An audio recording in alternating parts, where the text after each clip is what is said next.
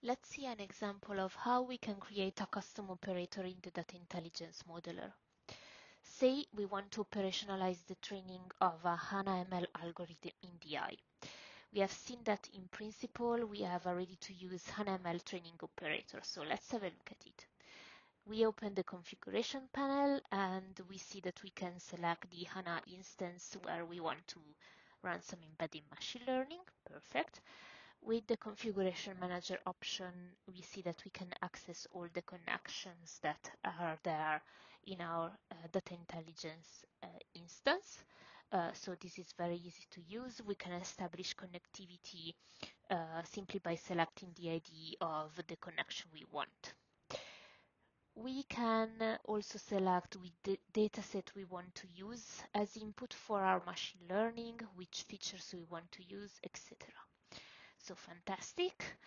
Then we see that we can choose the kind of model that we want to train. And in fact, the most common machine learning scenarios are there.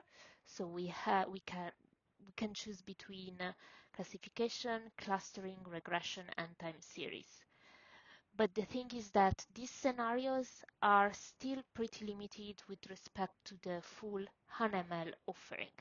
So for instance, if we want to train some association models, we cannot do that with this operator.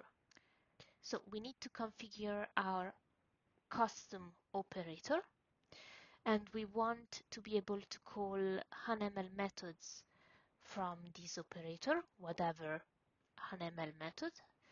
And say we want to do that from Python using the HANA-ML Python package because we are familiar with this language and it's convenient for our data scientists.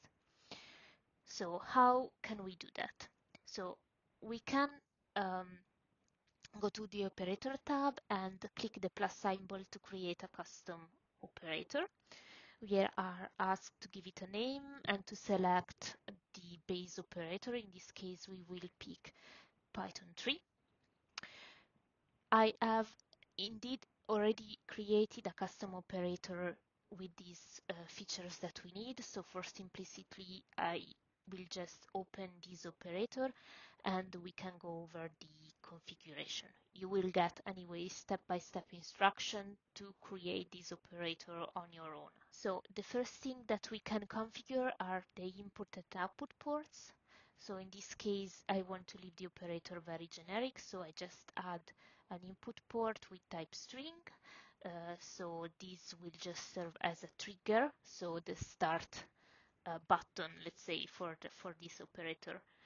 And anyways, we will have the chance to add ports where we use this operator within a graph.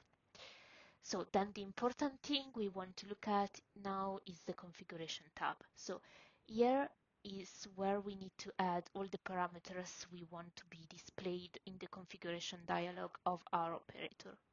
So for the default HANA train operator, for instance, here we had a lot of configuration, so the connection, the dataset, the algorithm, etc.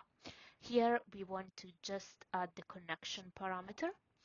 And to design our dialog box, we can use this Json Editor. So you see here that I have already added some JSON configuration where I said that I want a parameter called HANA connection that has to be an object, and we will need to have the choice between making a manual configuration or to use the configuration manager, etc. So basically, I've borrowed this JSON snippet from the configuration of our HANA-ML train operator.